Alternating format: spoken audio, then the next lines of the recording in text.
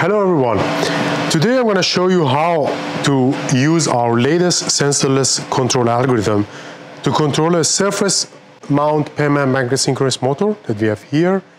And actually in this test we coupled it with a load, with a hysteresis brake, just to investigate about the startup performance under load. And as you can see here, I'm having around 1.1 Newton meter on this motor, which is rated almost for less than 2 Newton meters. So it's pretty much near to its maximum torque. And I'm using here Solo Uno, and the voltage is at 48 volts. So the motor is driven by 48 volt. And we can also control the amount of torque on the hysteresis brake. So for that, we have to start with motion terminal. So if I go to motion terminal and get connected to my unit through USB cable that I have here, motion terminal will detect the model number of the unit, which is shown here. And then if I go to action section, I have a bunch of parameters that I need to make sure they're correctly set. So I will start with motor current limit, which is set at 10 amps. So basically it's pretty good for this motor, is at the maximum. Then we have this regeneration current limit that is defining the current that goes back to the supply. So I haven't reduced it all the way to 0, because even though I'm using a DC-DC supply, but still a little bit of current is allowed to go back, and also it's necessary for dynamic performance of the system. So don't reduce it all the way to 0 if it's not necessary. And then we have the number of poles of the motor. This motor is 8 poles. So that's why I said 8 here. And the motor type, which I selected the normal brushless DC permanent magnet synchronous motor, which is kind of for motors below 2000 RPM or nearly 3000 RPM. Actually, this motor can go to higher speeds. So we could select the ultra fast motor type that you can see here.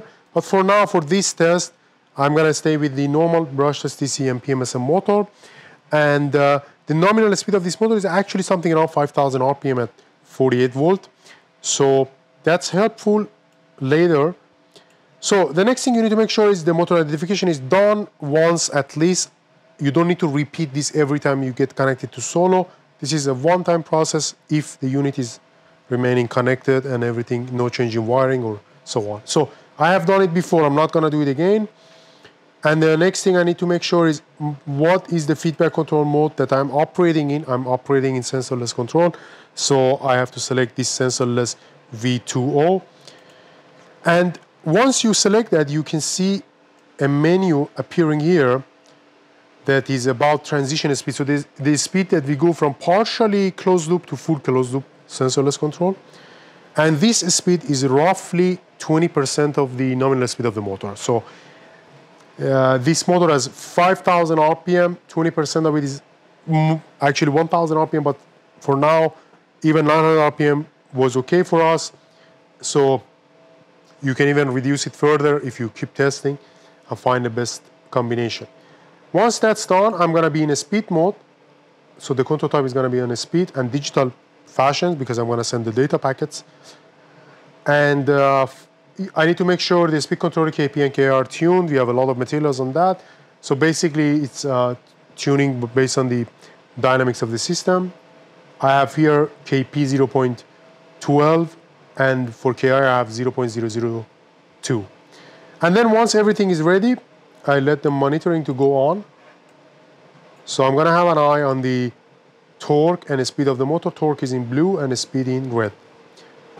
And we will start with a first initial speed that will be a bit higher than the transition speed. So transition is 900 RPM. You need to always stay on top of that. So we go to 1200 RPM.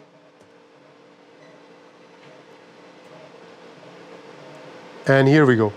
So the motor starts in the first phase of the algorithm in the partially closed loop fashion, and then it transits to the complete closed loop. And you can see we are at 1200 RPM very accurately, and we have a current consumption around 2 amps. So if I increase the speed even to 1500 RPM, so the speed will increase, And I also, if I touch the load, if I reduce it, you will see the blue plot is reducing. So going less because the load is reducing, but the speed is constant. And I can also increase it. So this is actually something around 1.1 or 1.2 Newton meter. So once I'm increasing the load, still the speed is constant. And that's pretty much it. The most important parameter here to start under loaded condition is the current limit, because the startup actually goes with full torque. So the first part of the plot that I just showed you is looking at this current limit. So try to keep it as high as you can. And once the motor starts, it will naturally consume far less current depending on the load on the shaft. Thank you so much. Please subscribe to our channel and stay tuned.